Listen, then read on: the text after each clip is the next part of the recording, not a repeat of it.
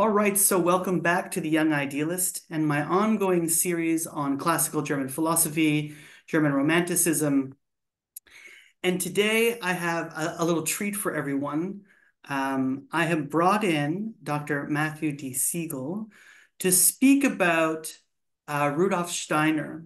And Matt has been talking to me about Steiner and why Steiner has been important in the history of German idealism for a while. And so I thought of inviting Dr. Segall here today to speak about the life and philosophy and relation that Steiner has, and I guess anthroposophy has, to idealism and romanticism. So just for the viewers and for Matt, this series, my digital archive on this, is meant to, in a sense, harness the spirit of Brian McGee's old Great Philosopher series, where I sit down with a thinker and I engage with the thinker, an interlocutor. We hear about the philosopher's biography, their philosophy, and we create a conversation that is both for enthusiasts, scholars, and of course, students. Matthew D. Segall is an associate professor at the California Institute of Integral Studies in the Department of Philosophy, Cosmology, and Consciousness, and in the School of Consciousness and Transformation. His areas of specialization are process philosophy, German idealism, psychedelic studies, philosophy of mind, philosophy of nature, and philosophy of religion. Dr. Segall is a transdisciplinary researcher who teaches courses applying process-relational philosophy across various disciplines, including religious studies, philosophy of nature, philosophy of mind, and social and political theory. He has published on these and a wide range of other topics, including German idealism, philosophy of time, psychedelics, theoretical biology, architecture, and media theory, and has been on YouTube for almost 20 years. And I can also say, from knowing Matt for quite a while now, Matt also engages in very, very interesting dialogues with scientists, biologists, and I will link all of his work in the description under the episode for today. I'm struggling here. I've only had one coffee. So without further ado, again, I'm welcoming Dr. Segall to the Young Idealist. Thank you so much for being here. So good to be in dialogue with friends. Chris, thanks for having me on. Really grateful to you for this Young Idealist channel and the interviews that you've put online. For those of us who are scholars of German idealism, and I know for many students, it's such an important resource. So yeah, happy to be here to continue. I just wish we were like in those McGee interviews, sitting on a couch together and chatting instead of on Zoom here, but we'll make do. Yes, me too, me too. I wish I was in sunny California as well too, instead of rainy Toronto. Yeah. So perhaps you can start us off by explaining who was Rudolf Steiner and why do you think his thought is important today? Hmm. So Rudolf Steiner was born in 1861. Happens to be the same year that one of my other philosophical heroes, Alfred North Whitehead, was born. But Steiner's born in was then Austria-Hungary, and is today Croatia. And was growing up in a time when the Industrial Revolution was just getting into Central Europe in a big way, and his father worked at the local railway station, and Steiner took an early interest in science and technology as a result of his father's work. But also from a very young age had parapsychological experiences.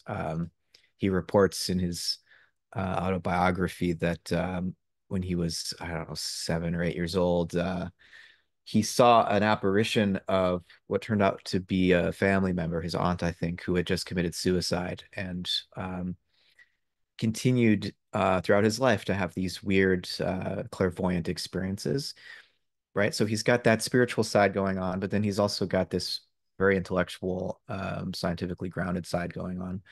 And so he would go and study at a technical college.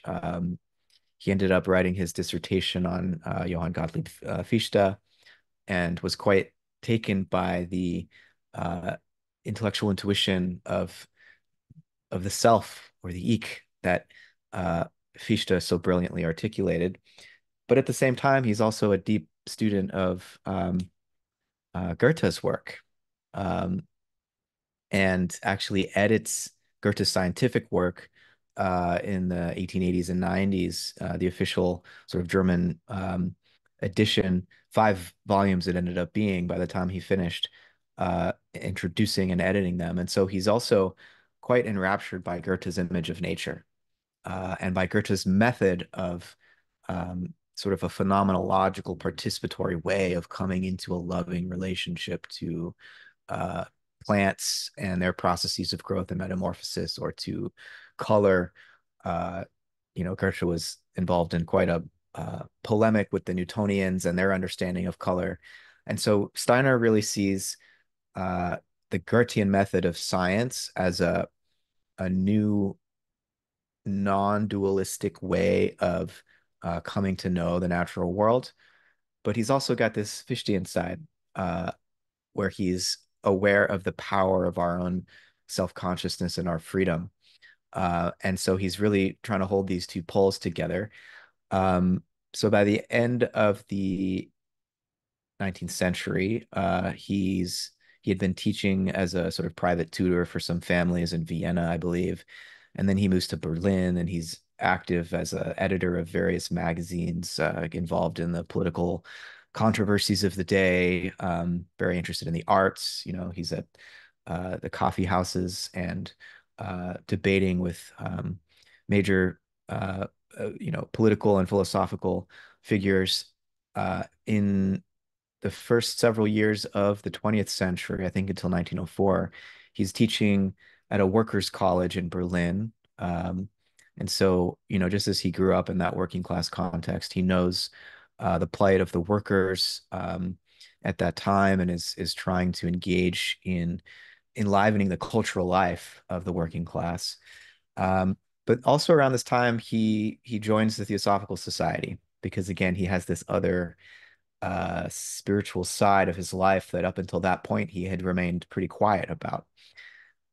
He becomes the secretary of the German section of the Theosophical Society and continues to lecture for about 10 years um, for the Theosophical Society in Germany. But gradually, as the Theosophical Society turns more to Indian thought, and eventually, I think in 1911, the leadership of the Theosophical Society declared that this young boy, Jiddu Krishnamurti, who would go on to become quite a well-known spiritual teacher, they declared him the second coming of Christ, and that was the last straw for Steiner. He had already been um, he was more in the Rosicrucian stream, this Western esoteric stream, um, and the Theosophical Society had always been more Eastern in its focus, and Steiner's very open to Vedic thought and Buddhism and all of that, but he's a Christian at heart. And when they declared Krishnamurti the second coming, Steiner had had enough, so he leaves the Theosophical Society and he founds the Anthroposophical Society, and would continue sort of building that as his hub for a new approach to natural science, but also a new understanding of what he would call spiritual science, which is the study of the way in which the human spirit is in some deep resonance with uh, the spirit of the cosmos. And so it's an understanding of the human being as a microcosm in a sense. And he made contributions not only to education through Waldorf schools, which I believe are the largest private school, is the largest private school movement in the world right now, biodynamic agriculture. He made contributions to medicine, to the arts, and so many other areas. There's almost nothing he didn't lecture on.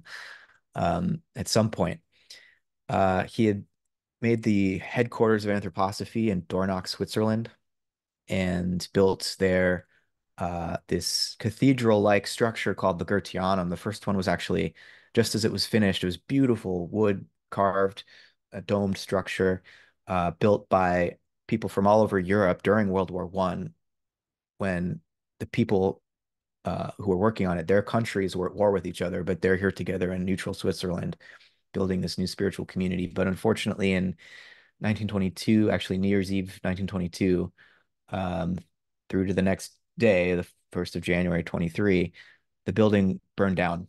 Um, some suspect it was arson. Um, and then soon after that, Steiner gets sick. Some think he was poisoned.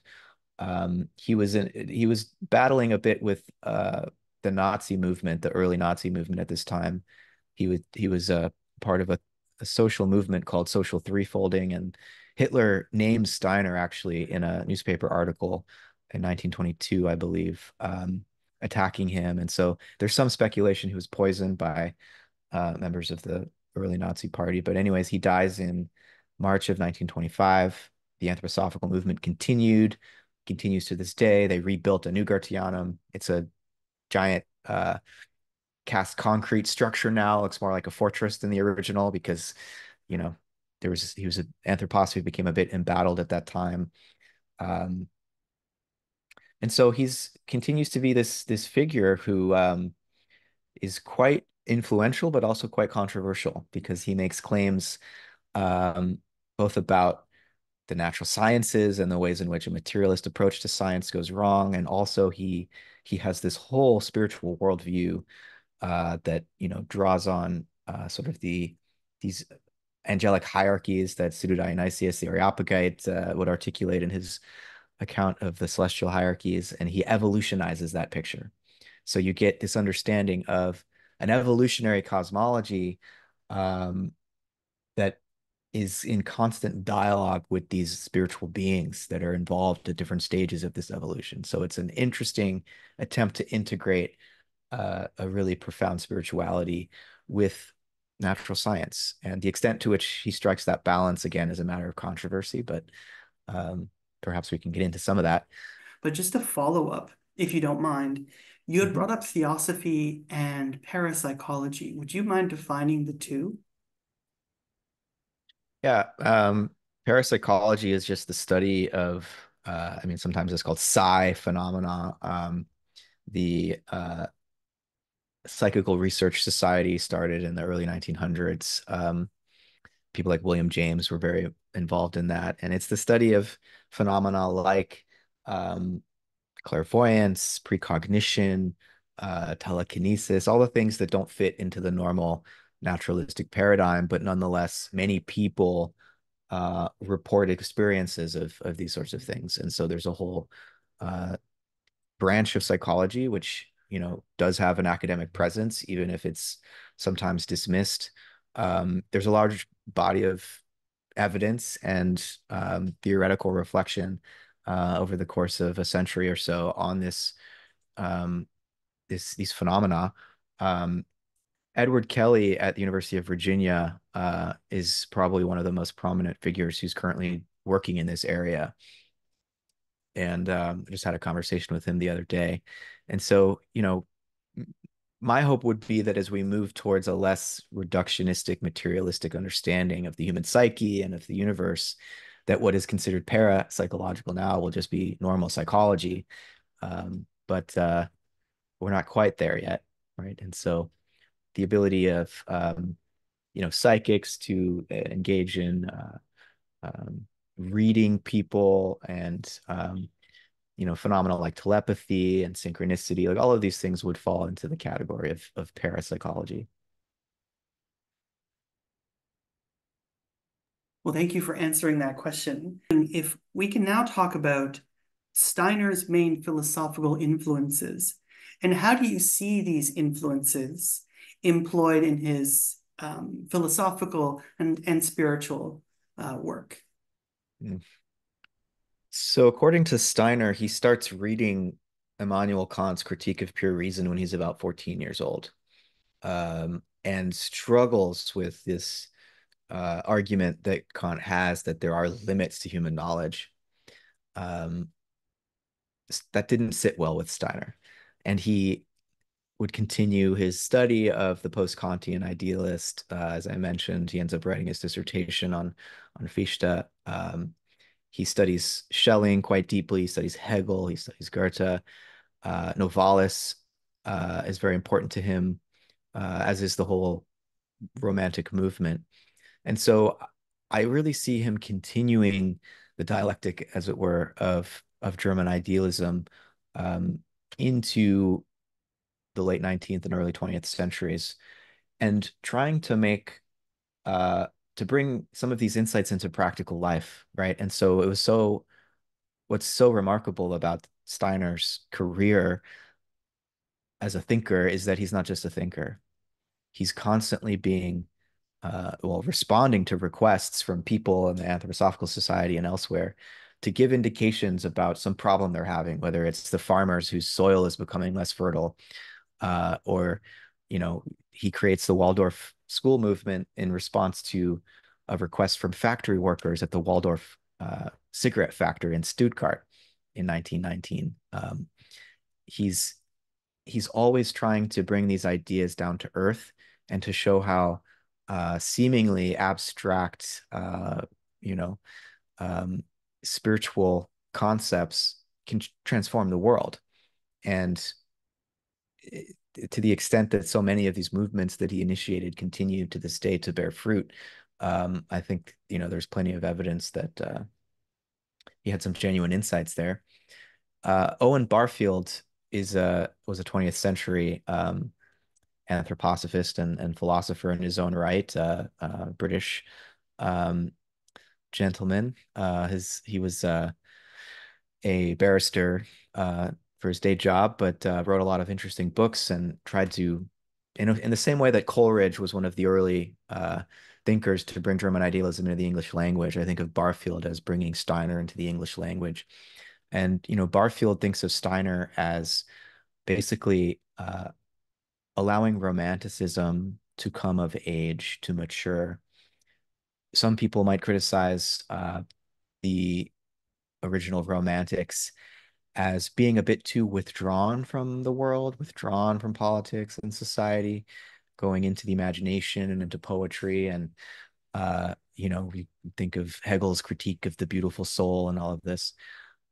Steiner matures romanticism by reversing the vector and sort of bringing the imagination and intuition to bear on the real world, on social and political questions, on the medicine. I mean, Schelling was already quite interested in medicine, but um, education and educational reform. And so it's not that the romantics, some of them weren't already interested in this, but I think Steiner really does help show how romanticism remains relevant in the 20th and on into the 21st century as a check to the predominantly sort of techno-scientific Enlightenment spirit of our current civilization. Um, and you know, things are changing in the last couple of decades. You know, gone are the days when this sort of Francis Fukuyama thesis about the end of history and democracy and capitalism and technology ridding the world of religion, and nobody thinks that anymore. And so the romantics attempt to sort of balance out this overly rationalistic approach with emotion and imagination, I think is increasingly relevant, because if we don't have a, you know, a kind of method for exploring this power of imagination, I think one of the consequences of not attending to this imaginal ground of human consciousness is conspiratorial thinking and everything sort of running off the rails culturally. We need to take imagination seriously and take a kind of scientific attitude towards the deep unconscious and the creative power and intuition that springs out of the depths of the human soul. Otherwise, yeah, things just go haywire. Um, right. So I think Steiner provides us a way of both taking natural science seriously, though he would want us to take a more phenomenological Goethean approach to the observation of nature. Um, and he allows us to integrate that with this deeper spiritual longing that human beings feel to be part of um, a meaningful, uh, you know, cosmic adventure of some kind, and that our actions matter, and that, you know, what we do as individuals in this life reverberates on into the future in some real sense. And Steiner is sort of trying to, I mentioned he's an esoteric Christian, he's in the Rosicrucian stream, and he wants to bring reincarnation and karma, these ideas generally associated with Buddhism and Hinduism and Eastern thought back into Christianity and Western spirituality. And the thing is, reincarnation is not that foreign uh, to ancient Judaism, to the church fathers like Origen. He's talking about reincarnation, right? So it's not like Steiner's doing something totally out of the blue and weird by bringing reincarnation back. He's just trying to reestablish continuity with earlier understandings. Um, Most people in the modern West might scoff at the idea of something like reincarnation, but the more I've sat with it, and I don't claim to remember past lives or anything like that, I don't generally find it very convincing when other people claim to be able to do that. But nonetheless, as a speculative exercise, when I think about ecological ethics, say, the idea that there's some continuity in the flow of life in this evolutionary process, that in some sense we were here before, not only with earlier generations of human beings, but perhaps with the whole of the unfolding of life on this planet, and we will be here in the future to suffer the consequences uh, of our actions today and our destruction of the planet. And so there's a deep, I think, ecological ethos that would flow out of the idea of reincarnation and taking that seriously. Nobody knows what happens after we die, but I think in order to establish a real sense of um, interconnectivity between all beings that we share this planet with, it seems to me we should look again at this idea um, of reincarnation. And so that's just one of the gifts that he brings. But So what I really enjoyed about your answer is the passion. You know, your mm, eyes light up when you talk about all of this stuff. And you have an ally in me. I'm not a materialist. I think you know that.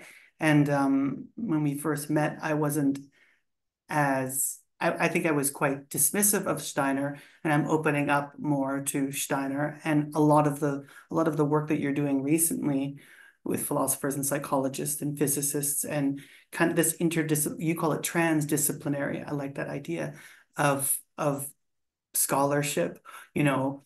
I think it's really interesting. I also think it's true to the heart of the late Schelling, the kind of speculative philosophy, right? The metaphysical empiricism, especially when you talk about James or Whitehead. So I want to thank you for such a rich answer, and I think you did a really great job of also bringing very relevant themes that are affecting us right now, especially the conspiracy theories and just this kind of divide between left and right, the cultural wars. So I think you did a great job. And so mm. thank you so much for your answer. Could you explain for those who are not familiar with Steiner's uh, work, what is anthroposophy and how does anthroposophy differ from the traditional understanding of philosophy? So philosophy is usually considered to be a more or less intellectual exercise. And Steiner is in no way um, inhibited in exploring the fruits of thinking activity, right? He's definitely capable of, going toe to toe with Fichte, Schelling, and Hegel, and thinking with them. Um, but he's also a deep feeler and uh, wants to again show how these ideas can be active in transforming the world, right? And so for Steiner and for the anthroposophical sort of point of view on these questions, the human being is not simply a thinking being, though our thinking is very important to Steiner. We're also feeling beings and willing beings. And philosophy, sometimes, like Schelling, will is primal being, or Schopenhauer, of course. Yeah, there is some extent to which philosophers concern themselves with the will. And romantic philosophers do concern themselves with feeling. But Steiner really wants to integrate these, and he wants to show how that the sort of innate powers that human beings are born with and just naturally develop are not the end of human development, that we can actually continue to grow and cultivate new organs of cognition, new soul powers, as it were, right? So we all naturally have thinking, feeling, and willing. Anthroposophy provides a number of practices, meditation techniques that Steiner believes would help us cultivate some further powers. He calls them imagination, inspiration, and intuition. And to some degree, these are all already seated in each of us, but unless we um, as adults continue to engage life as a kind of learning process to develop our faculties, they won't flower. They'll just remain in seed form. And so Steiner felt that um, anthroposophy could provide the community and uh, the context wherein exercises that would guide the human being to the full flowering of their spiritual potential. Um, and so, in terms of imagination, Steiner would say this is like the first power of soul that we could develop that would be beyond our natural inborn abilities. It's the first level of spiritual cognition for him, you could say. And so imagination as a power of cognition, not just make believe and fantasy, but a way of knowing, would allow us to perceive what Steiner called the etheric dimension of nature. And so Steiner would say, looking at, say, Goethe's study of plant metamorphosis, that when Goethe talks about the Erbpflanze, the archetypal plant, what Goethe's really talking about is the etheric formative power that underlies the visible plant. And it's you could say it's like um, the time body of the plant, as it were. It's the influence of it's formal causality, let's say, to put it in other terms. And Goethe developed a means of perceiving this by just patiently observing the growth of plants day after day after day. And so there's that time dimension to it. But he also travels down to Italy and sees how, oh, okay, the same species of plants do grow similar here, but different environment. They're slightly more adapted to their environment here in the Mediterranean climate, but the same Erbpflanze is manifesting. And so Goethe for Steiner is really studying the etheric dimension of nature. And we can apply this insight across the biological world, but it requires our imagination in the sense that our physical eyes um, and our physical senses don't give us a perception of the underlying formative power. We need to participate at a deeper level and almost recreate the phases of the metamorphosis of the plant in our own imagination. And so there's a little bit of a callback to Aristotle's so-called contact epistemology. I think when you know the form of a thing, it's the same form in you that is manifest in the thing. Um, and so for Steiner, we're really trying to go beyond what the physical senses can provide us. And it might seem like a very speculative idea, but he'll bring home the fact that there is an etheric dimension of nature by reminding us about the difference between a corpse and a living being. The moment someone dies, I've been with grandparents who have passed away. I've been with I just had to put my dog to sleep a few months ago, and that transition from living body to corpse is quite striking. It's quite mysterious. What changes? As soon as the life leaves that body, it becomes uh, just dead matter and returns to the earth, right? And so our physical or our mineral bodies, as Steiner would say, are quite distinct from our living bodies. And that moment of death makes that quite clear.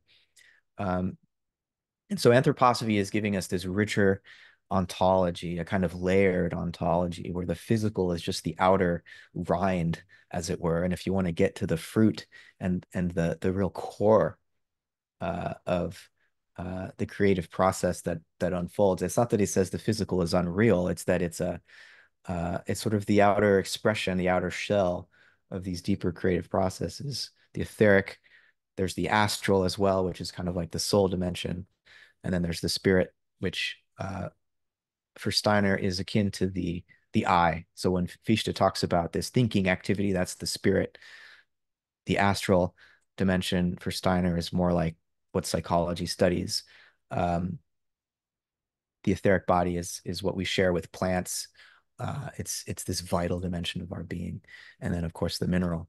And so anthroposophy is an attempt to integrate everything we know from physics about the physical world with these other dimensions of the universe, of the cosmos, and also to show how there's a correspondence between these organs of perception, imagination, inspiration, intuition that we can develop, and our capacity to then perceive and know something about these other dimensions of nature. Um, so, for some, that's just several steps way too far. But I think for those who have studied German idealism, there's a way in which you can, and romanticism, make sense of what Steiner is suggesting, because so much of this is intimated already, in Novalis's understanding of the imagination and so-called magical idealism. And it's a making practical of some of these insights that might otherwise just remain in the realm of fantasy, right? Steiner wants to apply them and show how they bear fruit. That was another fantastic answer. And I also think that romanticism gets a bit of a bad name. It's obvious, it's always linked to, the creation of some kind of fascistic state, and not a lot of people look at how kind of revolutionary it was in the sense of attacking the kind of mechanism, the Cartesianism, that Schelling talks about, and even Hegel talks about. Well, Schelling talks about it in the Ideas, where he says it's a spiritual sickness, in a sense. So I really like that you tied in all of this, and it seems like anthroposophy is speculative, a speculative science, but it's also a kind of, as you brought up about yourself, a kind of transdisciplinary science that's bringing in ontology, phenomenology, and all this others, all these other great disciplines to think through things, which is, I think it's a fantastic philosophical endeavor. Yeah. Can I just say on that question of the association between romanticism and fascism? Um, in that famous document that's written in Hegel's handwriting, but that it seems like Schelling and Holderlin also contributed to the oldest system program of German idealism. They say in there that the ideal would be to shrink the state, and uh, get rid of it ultimately, right? If you have truly free beings capable of this mutual recognition, you don't need the state to violently enforce laws, and so obviously the story is that as many of the romantics got older, and this is true of the English romantics too, they got more initially, as kids, teenagers, they're all about the French Revolution and freedom, and they get a little older and become more conservative. Uh, Not an uncommon story, part of the human condition on some level. But at the same time, I don't think that Schelling, at least, maybe Hegel's different, but in terms of his understanding of the importance of the state, as Schelling ages, I think he has that same understanding that the state should ultimately, as a mechanism, is an imposition on human freedom and should ultimately wither away. Um, Steiner is an anarchist, not one of these like tear down the system anarchists, but an anarchist who would say, um, similarly, that we want to shrink the state as much as possible. It should be there. Government's role for Steiner is to protect the freedom of individuals, individual rights, and our responsibilities to one another as social beings. That's all the state should really be concerning itself with. Um, Whereas the cultural sphere, which includes education and science and art, media, sports, should be free of state control. Could be funded by taxes or what Steiner would call gift money, but the state shouldn't have control of curriculums, shouldn't have control of scientific research.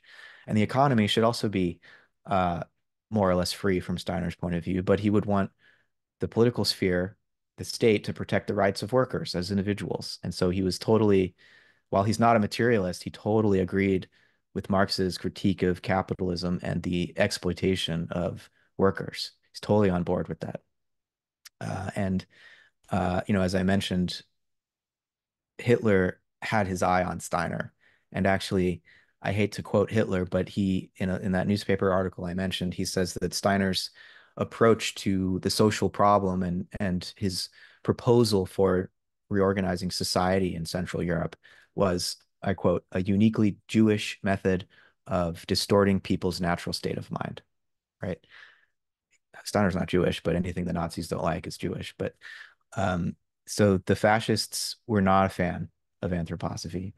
Um, and it's true that when the Nazis came to power in the early 30s, there were some anthroposophists that adapted themselves to that situation and weren't vocal opponents.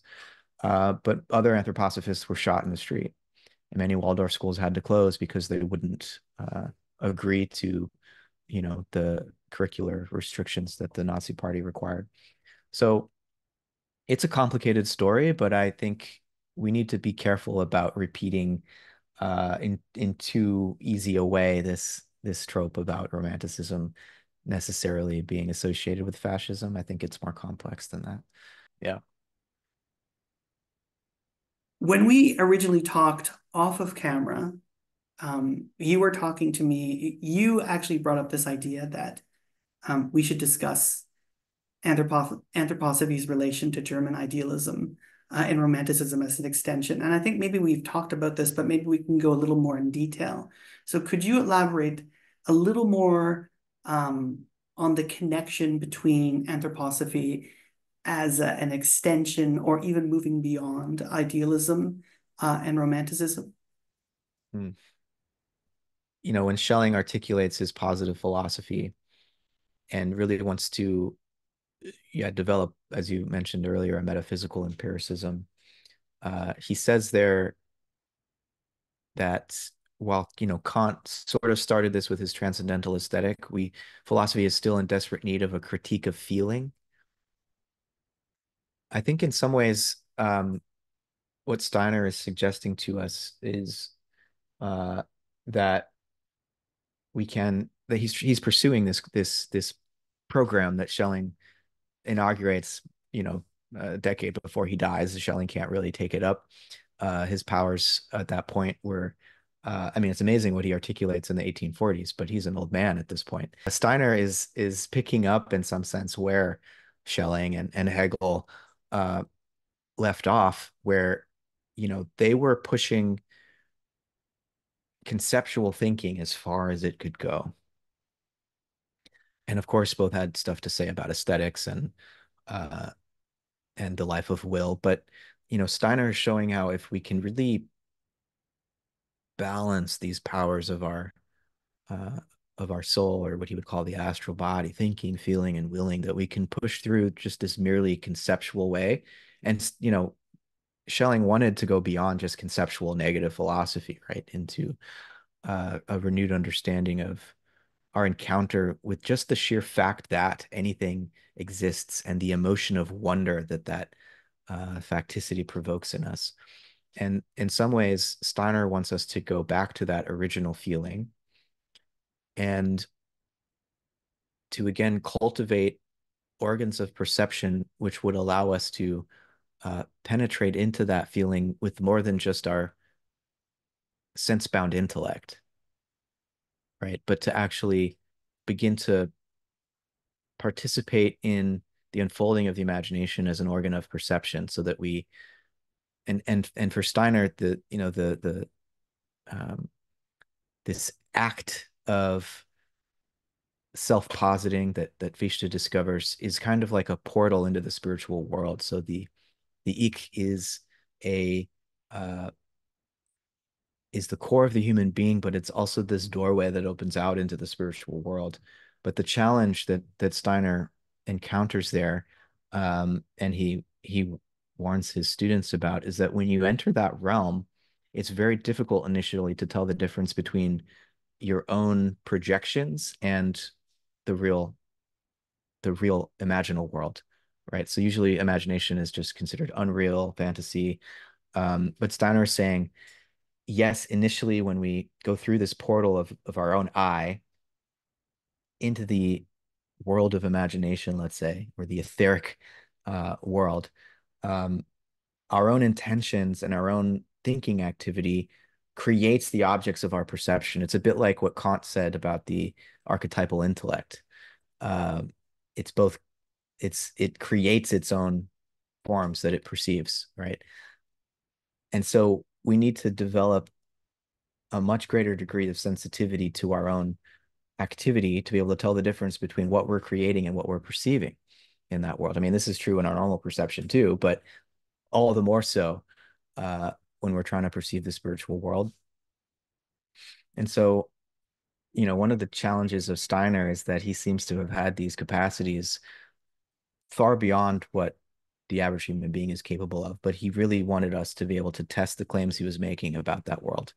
And he provides exercises that he says can help you cultivate these experiences. And they're simple memory exercises like uh, without setting an alarm clock to remind yourself at the same time every day to perform a simple action, like, you know, uh, turning the paperweight on your desk in the opposite direction.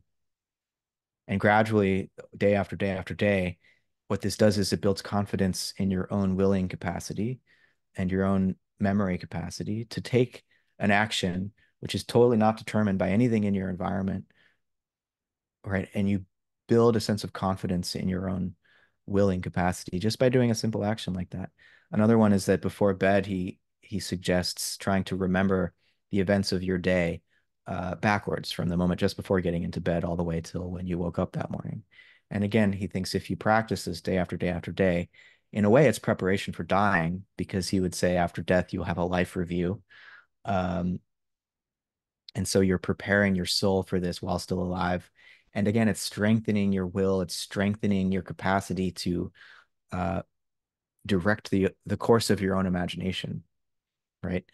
And that becomes very important for traveling through this portal into the imaginal world and basically making good on the promise that Schelling makes for this new approach to philosophy, positive philosophy. In some sense, you could say anthroposophy is what Schelling had in mind when he talks about positive philosophy, right? And Schelling's whole philosophy of mythology and revelation, um, similarly, is is the seed for what Steiner does in books like Theosophy or Outline of Occult Science, where he talks about the angelic hierarchies, or we could say uh, engages in an anamnesis of the mythological process to see how human consciousness came to be over the course of evolutionary history as a process not just of natural powers unfolding, but of divine powers unfolding. And so Schelling will say that the mythological process is in some sense a recapitulation of the cosmic powers that are manifest in the natural world. And so Steiner's following through on these indications from Schelling in many ways. And this view of his view of evolution might initially seems quite strange because he's no longer separating mind from nature. He's no longer thinking of the human being as some kind of anomaly in the universe that accidentally emerges out of chemistry and physics and uh, totally non-teleological biological evolution.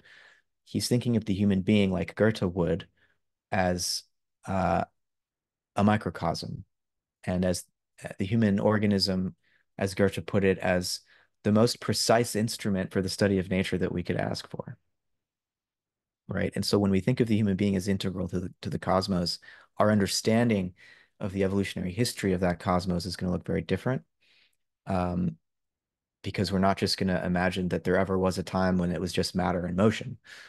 Um, that picture of the universe makes it highly improbable that human beings, conscious agents like us, could ever emerge, right? And so Steiner wants to say, in some sense, the human being has always been here in a different form, right? And that we're caught up in this evolutionary process, and at this moment in our history, are called to take um,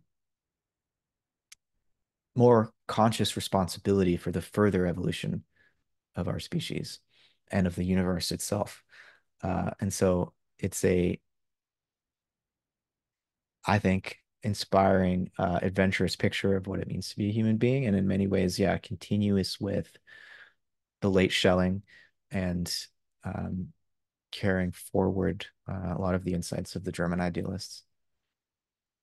It's interesting that your answer, the first thing I thought of was when you speak about Whitehead and his process philosophy, or it might have been you that you thought that the next book that Whitehead should Mm. have created was called The Critique of Pure Feeling. So I was as you were talking about feeling and sentiment and going beyond the sheer faculty and beyond this dualism of nature and mind. I kept thinking of how, connecting the dots from Teilhard de Chardin to Mm. Whitehead to Steiner to Schelling to other thinkers that you listen to. So you read. So I could see a really nice map of you as a philosopher in your answer. So that's great. I have one last question, which is two parts, and then I'll let you go and enjoy your day. Um, so the first is, again, only because I know this text well, sort of well. Um, how is Steiner's concept of freedom different than perhaps the German idealists? So Schelling and Hegel, I'm thinking of. And I know in the philosophy of freedom, he talks a lot about Hegel. I think he mentions Schelling maybe once or twice. I'm not sure. And the second part of it is for the viewers that are interested in Steiner, who have never read him, what book would you recommend for them to start off with to read? So there you go. Mm. So I think there's something deeply convergent in how Steiner thinks about freedom and how Schelling articulates himself in his philosophical investigations into the essence of human freedom. Uh, that there's this decision which we make, which is prior to any sort of empirical choice. Uh, it's not the sort of superficial freedom that here in America most people imagine when they hear that word. And even though in English, um, Steiner's book is sometimes translated as philosophy of freedom, Freiheit in German means something different than what Americans hear when they hear freedom. Um, and so Steiner actually recommended an English title called Intuitive Thinking as a Spiritual Path, or um, Thinking as an Intuitive Activity, like these different names, because he didn't think that freedom resonated in the appropriate way to the in the English ear, and the American ear especially. And so, rather than thinking of freedom in this cheap American sense of like, having 40 different brands of cereal to choose from at the grocery store, for Schelling and for Steiner and for all the idealists, I think freedom is more about our character and this decision that occurs almost in eternity in a sense that shapes our character. And it's like, to what extent can each of us alter our character? It's like, well, it happens, like people do have these transformative experiences, and it has to get at a layer deeper than our normal waking consciousness that really allows us to decide differently, not how to be so much as who to be. Right. And this obviously can very easily become a kind of religious question, like a metanoia of sorts. And so, freedom for Steiner is very much about this deeper level of character formation. Um, and it's how we create ourselves. And, Steiner would say that and this is where he goes, I think, a little bit uh, beyond what Schelling or Hegel addressed. Um, but human beings have this freedom in our thinking uh, that comes to us more easily than it does in our feeling and in our willing life. Steiner would say that we're most consciously awake in our thinking. We're kind of more or less dreaming in our feeling life, and we're deeply asleep in our willing life. Um, and think of that like the cravings and desires that we have, and all the ways in which we become addicted to different behaviors, different substances, the ways in which we fall in love. Like, you don't consciously decide on a lot of these things. That's our will life, you know, and we're a little bit more conscious in our feeling life, but still mostly dreamy. And so the idea for Steiner is that we have this freedom of thought sometimes. You know, we have the monkey mind and all of that, but it's easiest for human beings at this stage of our evolution to gain freedom in our thinking. And we have to build on that and transform our feeling life. And for Steiner, the ability to act with moral freedom very much depends on our ability to exercise what he would call moral imagination, where we can picture the action we'd like to take and feel love ultimately for that action, which would then translate into the will that actually does it. Right. And gradually, by bringing the freedom of our thinking into the work of transforming our feeling, we can transform our willing, right, and begin to integrate and bring more wakefulness to these different levels of our soul life.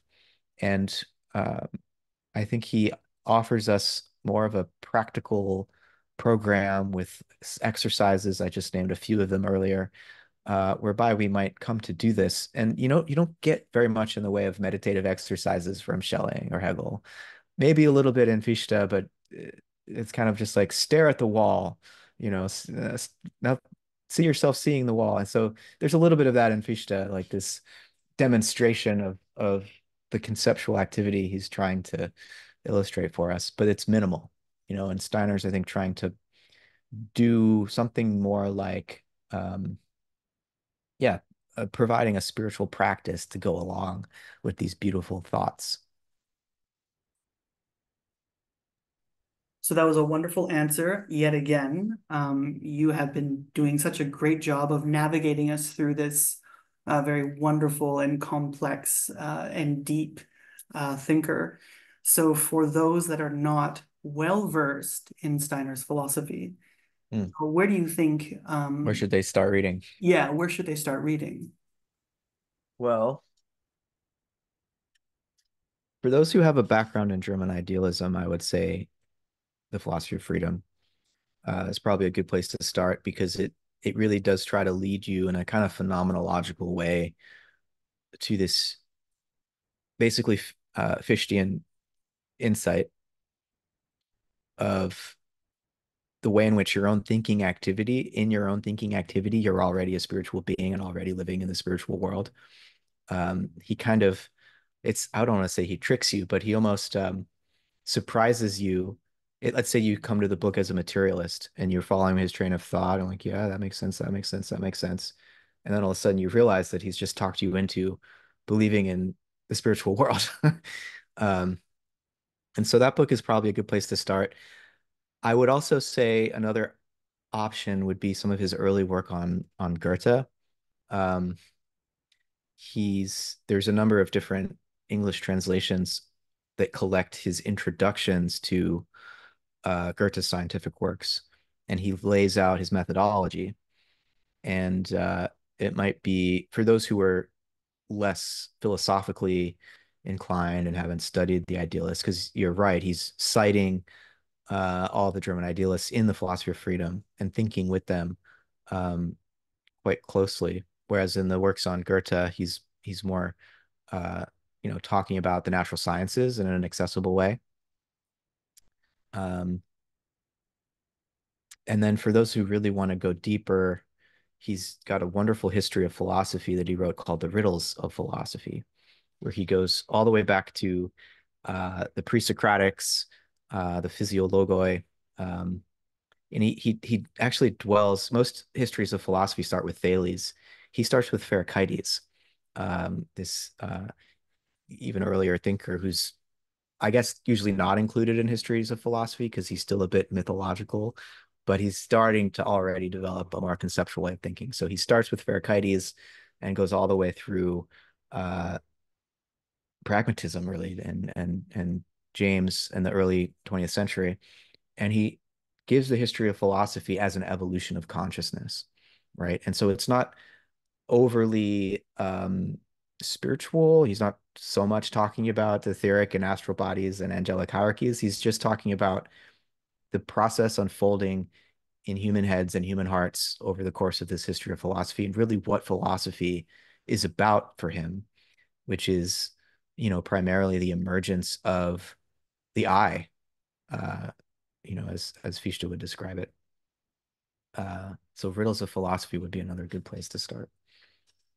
Well, it's been an hour and it's went by like this because this has been a real treat. I think you did such a great job, very passionately explaining and disclosing this very complex thinker for all of us. And you kind of won me over on this one too. So maybe I'll pick up some more Steiner and read him.